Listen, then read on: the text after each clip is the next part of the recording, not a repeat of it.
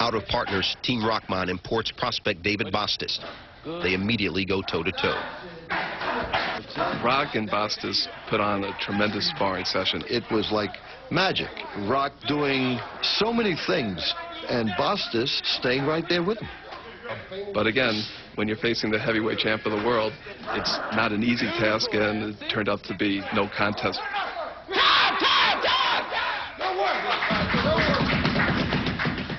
At the end of week 2 in Big Bear, Rahman's camp is so pleased by his progress that they actually begin to worry that he's getting too sharp too early.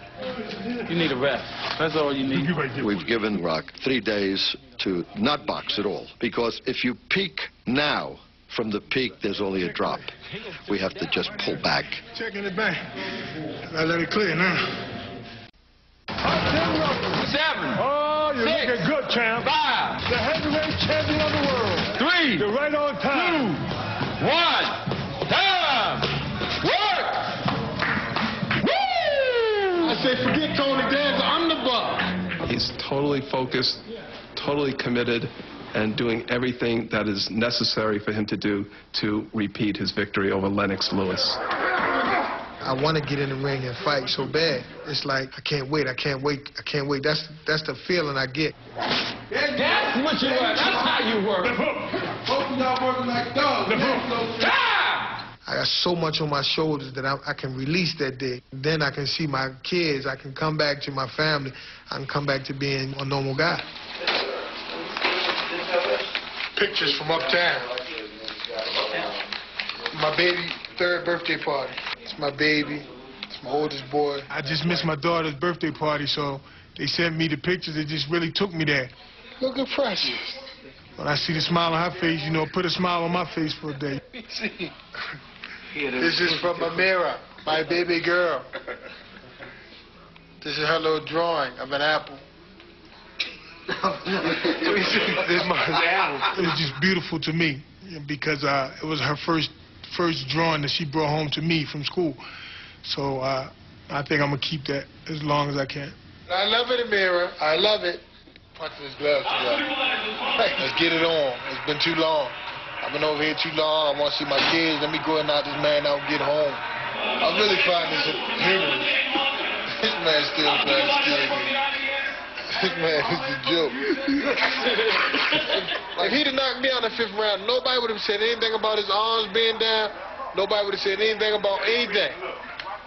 But he gets knocked out, so it's a big deal. Just look at the clip. He does not have the recognition or the respect from the boxing world in general and the general public.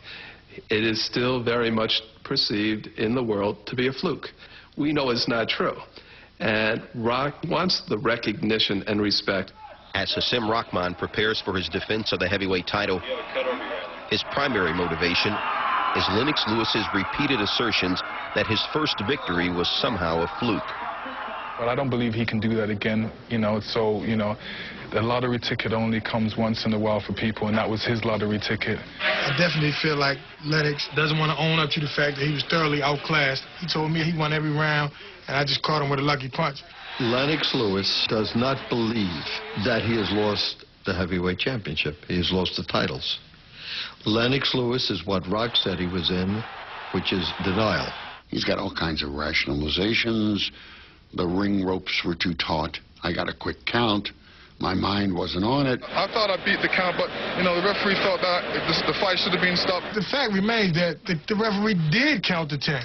And even if he didn't count to 10, and he was still stumbling way after, a minute or so after that. So he was still out.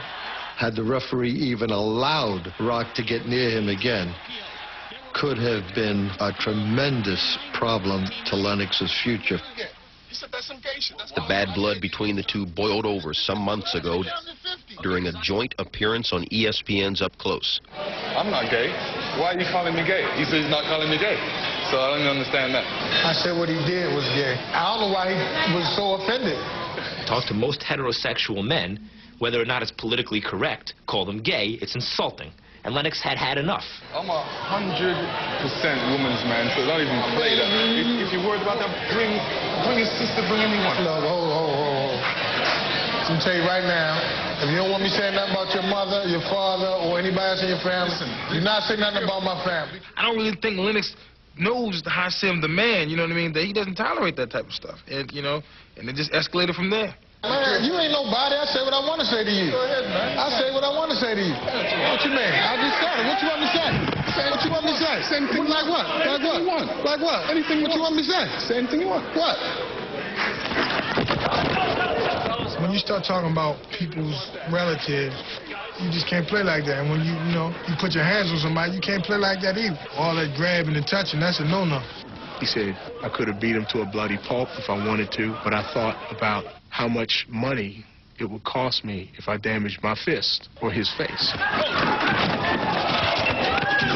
Yesterday, I did have him on the ground. He was kicking like a woman. There's no way he can intimidate me, no matter what he do.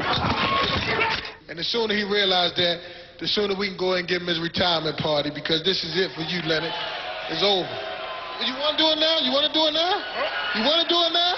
I mean, it was hilarious. Look at him. Look at him. It's impressive, too, because in Lennox's entire career, I've never seen someone get the better of him psychologically. I am the champ, Lennox. You are not the champ. You've been treated like the champ for so long, you don't know how to exist. It's like somebody been in prison for a long, long time, and they come home and they just can't function in society. Lennox can't function not being a champ. The way Rahman was talking to Lennox is the way you fantasize that if you were heavyweight champion, you'd talk to an opponent. I mean, it was Ali caliber stuff. That's right, I can do that. I'm the champ. IBF, IBO, WBC, thanks to you.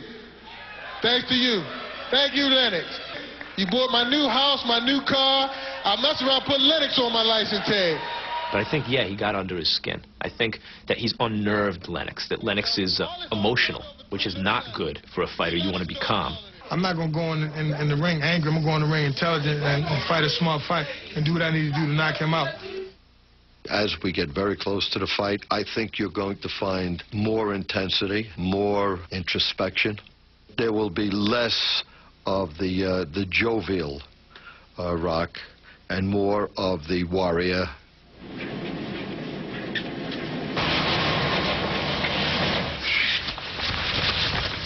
I start like 11 o'clock. It's nice and peaceful and quiet. The air is fresh. It's a beautiful time to run. 5 in the altitude of Big Bear. Getting ready. See, I ain't winded. Ready.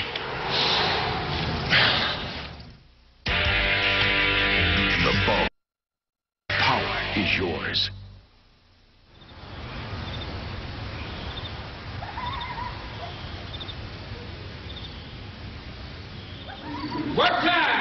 As the fight draws near, Hasim Rahman makes one last change to his training routine. The fight is going to take place at nighttime, so I want my body to be able to know what it's going to have to do on November 17th. Thank you. There you go. That's my champ. Feel good. Let me know it. I feel good. Yeah. That's what I'm talking about. On November 7th, the champ turns 29. Oh, they tried to surprise me with a little birthday party. And Johnny just spilled the bean. Oh, that's all right. You said it's the Lennox camp? Yeah. Happy birthday to you. I swear, these guys take me out for dinner every time. They're really good guys. I swear you guys didn't have to do this for me, I swear. We're going to go back and play the Scrabble?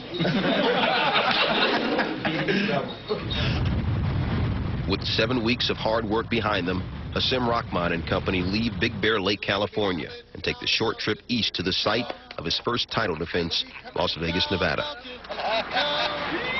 Will they coming down the mountain? We arrive on the night of the 12th. It's 5 days prior to the fight. We're here. You try to, at that point, be at peak, and then just stay there by working the floor, no boxing, just shaking out, breaking a sweat, just staying on a level that we hope that we come in on. Going into his rematch with Lennox Lewis, Hasim Rahman still has to contend with the widespread belief that his knockout victory in South Africa was a fluke. If he repeats that punch, it'll always be known as the punch. If he doesn't and loses, it will be remembered as the accident. And he as an accidental champion. I believe that they'll definitely remember Rahman as an answer to a trivia question. I believe that never throw again. As fight night in Las Vegas approaches, the odds makers agree. Lennox Lewis is favored to recapture the crown. Even though most scenarios favor Lennox winning the rematch, you know, it might be that the less likely scenario, Rahman winning again, is the one that's going to happen. At some point, Rahman is going to land some right hands. And I think when he does, Lennox is going to become unraveled. Hasim Rahman has to believe he's going to knock him out. He's already knocked him out once. And 90% of the time, the man who has won the first fight wins the second.